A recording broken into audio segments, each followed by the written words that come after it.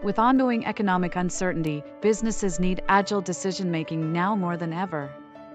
Financial forecasting powered by artificial intelligence, or AI, provides the accuracy and adaptability required. I keep hearing about AI in finance. But how does AI-powered financial forecasting really work? By analyzing vast historical data, AI models the unique dynamics within each business. It identifies relationships between internal and external factors to create intelligent forecasts. But how does it deal with things like major world events that disrupt normal business conditions? Good point. The models maintain benchmark performance thresholds. If forecasts exceed those thresholds, the AI flags potential external anomalies.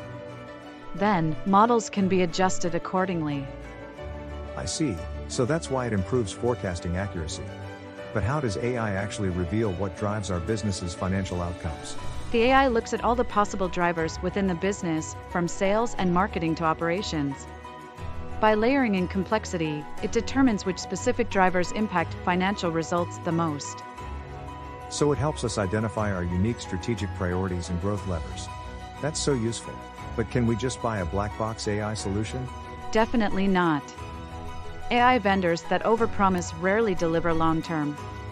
We really need to start building forecasting capabilities in-house and continuously retrain our models with new data. Okay, let's get on it. We need to use AI to unlock growth and stay agile so we're ready for anything.